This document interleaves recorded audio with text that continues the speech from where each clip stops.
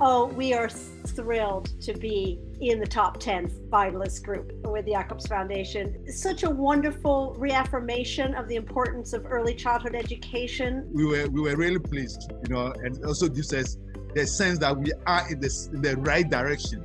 We have that endorsement and approval. And so at least encouragement to continue.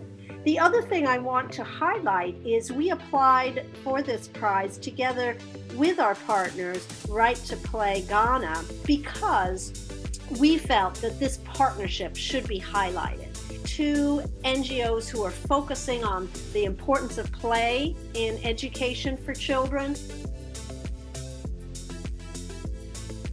The philosophy of Sabre Education really encompasses a number of things. As I've mentioned, early childhood education is our focus.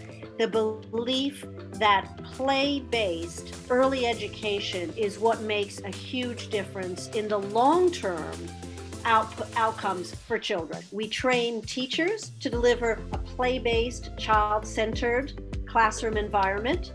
We also build schools and transform schools to become a play-based environment. We also advocate for prioritization and funding of quality play-based early childhood education. For me, the proudest achievement is the final acceptance of the importance of play at that level by government. And now it's becoming nicely mainstream. There are aspects of it in the old curriculum, but now it's better mainstreamed and there's more guidance to the teachers as to what to do. And now that re-enthusiasm for learning and the social communities that schools are, that's exciting work to be part of.